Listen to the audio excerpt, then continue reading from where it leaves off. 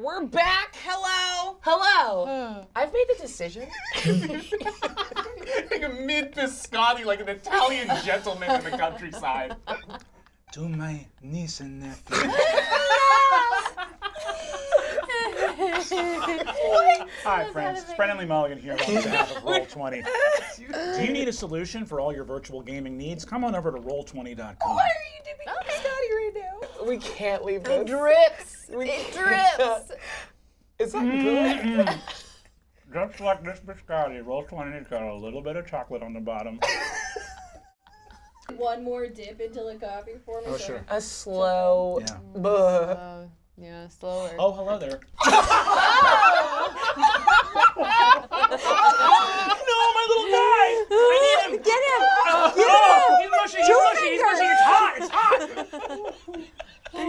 Oh no, you made a mess, sir. Hold on, I brought a napkin from home. You may use it.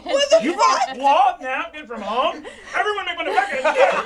Why do you have a full-ass cloth-ass? Yeah, Explain this, explain this. I'm not embarrassed. I bring a You cloth have to napkin. be. I brought my own. You're the only white Wait, person you brought at the the table. table? Throw one.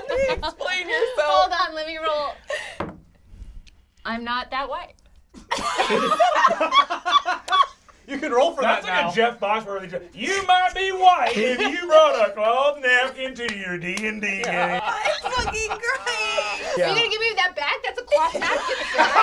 You're gonna take it? A handkerchief that with embroidered initials and just put it in Sure, your he's pocket? got a monogram. Thank you very you much do for that. lending me the use of your cloth napkins. Oh my god. Roll20 allows you.